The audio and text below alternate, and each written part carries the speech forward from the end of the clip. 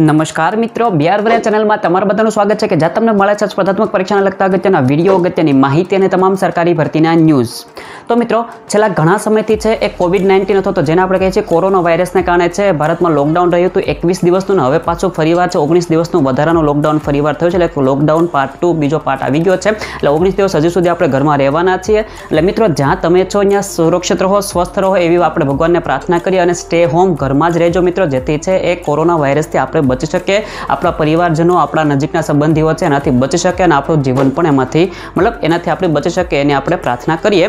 તો મિત્રો, આ જે કંઈ પણ કોરોના વાયરસ આવ્યો છે એ કોરોના વાયરસને કારણે છે ઘણી બધી વસ્તુમાં તકલીફ થઈ રહી છે।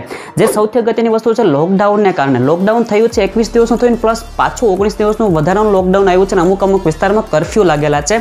જે મોટા મહાનગરો છે તમને ખબર છે મુજબ એમાં અમુક વિસ્તારમાં કર્ફ્યુ લગાવવામાં આવેલા છે કોરોના વાયરસ વધે નહીં એના માટે।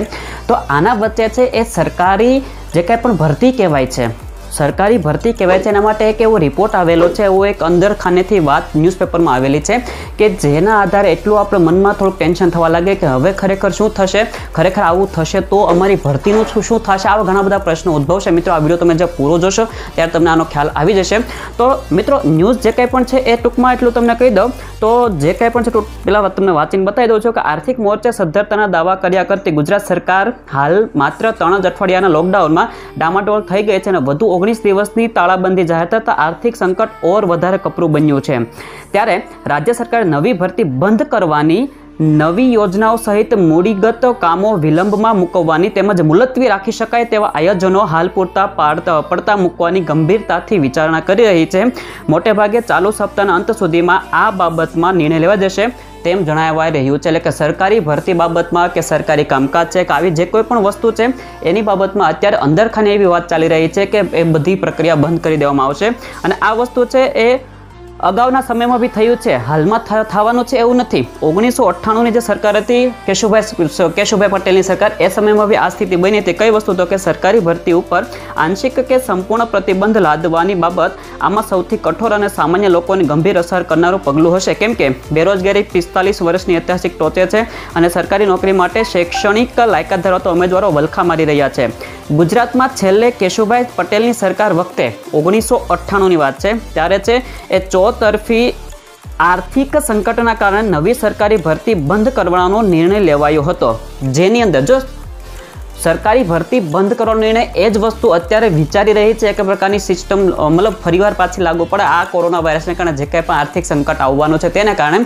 એમાં મેઇન વસ્તુ મિત્રો વાત કરીએ તો એક જ વાત છે, એમાં મેઇન વસ્તુ મિત્રો એ વાત કરીએ તો એ જ વસ્તુ છે કે 1998માં જેમ ચોતરફી આર્થિક સંકટના કારણે નવી સરકારી ભરતી બંધ કરવાનો નિર્ણય લેવાયો હતો, માત્ર અને માત્ર આરોગ્ય વિભાગમાં જે નર્સ હોય છે, ગૃહ વિભાગમાં પોલીસ કોન્સ્ટેબલ તથા શિક્ષણ વિભાગમાં વિદ્યા સહાયકની ભરતીમાં જ છૂટછાટ આપવામાં આવી હતી એ સમયની વાત છે।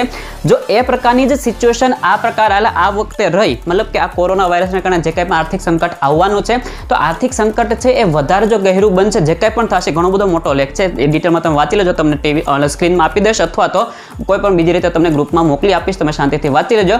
પણ આ જે કંઈ પણ રિપોર્ટ છે અથવા તો જે કંઈ પણ કહે છે ન્યૂઝની અંદર વાત આવેલ છે, અંદરખાનીની વાત છે, તો એ પ્રમાણે વિચારી શકાય કે મોટાભાગની બધી સરકારી ભરતી પ્રક્રિયાઓ છે જે આવનારા સમયમાં આવવાની હશે એ બધી બંધ રહેવાની થશે। જે માત્ર આમાં જે પ્રમાણે વાત કરી છે એ મુજબ જો ભરતી પ્રક્રિયા ચાલુ રાખે તો આપણી ભરતી એટલે કે શિક્ષકોની ભરતીને કોઈ પ્રોબ્લેમ આવવાનો છે નહીં।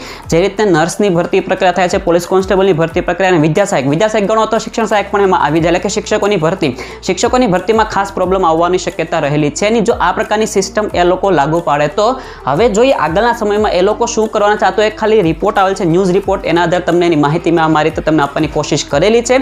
હવે તમે તમારા મંતવ્ય નીચે કોમેન્ટમાં જરૂર જણાવો કે આનાથી શું થઈ શકે, આવું થઈ શકે કે નહીં, જે ચાલુ ભરતી પ્રક્રિયા છે એ પણ બંધ થઈ શકે કે નહીં, શું થાય એ નીચે મને કોમેન્ટ જરૂર જણાવજો, જેથી મને પણ એનો અંદાજ આવી શકે।